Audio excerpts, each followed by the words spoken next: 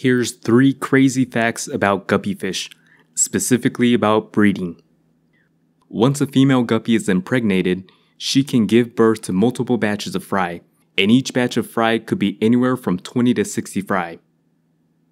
If there's a lot of males to choose from, female guppies prefer to mate with a new male, rather than the same male or a brother of the same male. Female guppies are attracted to colorful male, but they really like the orange-colored males. Why? Because only well-fed guppies, in particular the ones well-fed in carotenoids, can display the vibrant orange color.